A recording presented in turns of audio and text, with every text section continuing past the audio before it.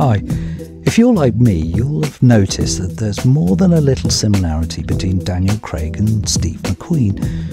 But facial similarities aside, you can't help to have also noticed that Craig's Bond sported a number of outfits that could have easily been lifted straight from McQueen's own wardrobe.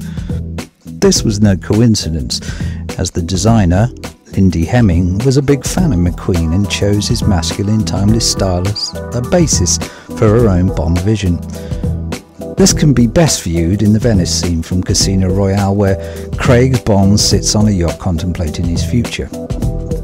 This video we're going to look at how you can steal the look and feel of arguably the two most stylish men in history.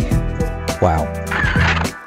With the first item, and in many ways a cornerstone of the capsule wardrobe, that of the white tee.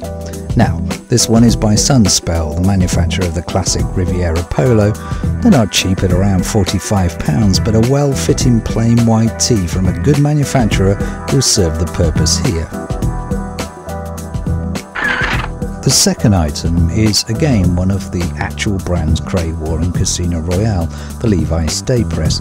However, no need to get too caught up with the brand, because we're going for the look and feel with this, remember. Buying the exact brand and model is a little on the nose anyway. A decent pair of slim fit, flat front khakis will do nicely. Again, buy the best you can afford, because these two are a capsule wardrobe essential. And so to the Kingpin, the shawl collar cardigan. Now, the original Bond version was by Tom Ford, as we know, and if they're still available, which I doubt they will be, they'll be well north of £1,500, about $1,800, probably out of the reach of most of us. But there are some great alternatives out there for a lot less. Take this one from Drake's at about £395. If you're on a budget though, J. Crew do a great example for around £120. This one is by Kingsman and available from Mr. Porter. A little tip here, all of these brands come out a little on the large side, so drop down a size if you want that really fitted look.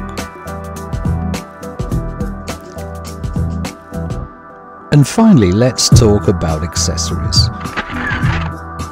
Now, the boots McQueen always wore were the British brand Saunders & Saunders, the model aptly called the Playboy Chucker. The brown suede boots that Craig wore in Casino and Quantum were the Church's Jack Ryder 2 boot, although he did wear the Playboy Chucker in the movie Spectre. Now, the sunglasses here are those most associated with McQueen, of course, the Persol 714s. There is something of a link between these and Bond as well, of course.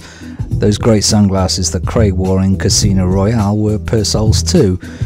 They were the 2720S, and yes, I have a pair of those too. And so, to arguably the most important accessory here, that of the watch. Now, before you all start leaving comments saying that the Craig era Bond only wore Omegas, we're concentrating on the similarities between Bond and McQueen here, remember? And in their heyday, they both sported the Rolex Submariner. The model Bond wore was the 6538, whilst McQueen sported a 5512. They both wore Tag Heuers as well, of course, though this has been mainly forgotten about in Bond memorabilia terms. But for this exercise, a classic diver's watch, preferably from a Swiss manufacturer, is what you really want to complete that iconic look. And there you have it. Two absolute style icons, one iconic look. If you've enjoyed this video, why not leave us a comment? Click subscribe and check out our Instagram page for more good stuff. Thanks very much for watching, and we'll see you again soon.